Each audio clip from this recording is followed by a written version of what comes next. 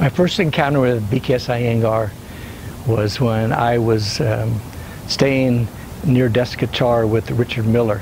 And in India, you send aerograms. So Richard Miller sent an aerogram to Iyengar and said he wanted to meet him. And he said, I've been visiting different places. I'd like to come and observe your classes.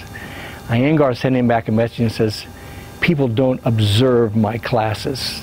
I suggest you go somewhere else. So I sent a letter saying, oh, Mr. Iyengar, I came all the way from California. I just want to come and be with you and learn from you. You're such a great teacher. And he sent me back an aerogram and said, oh, please come. I'd be happy to share whatever I know with you.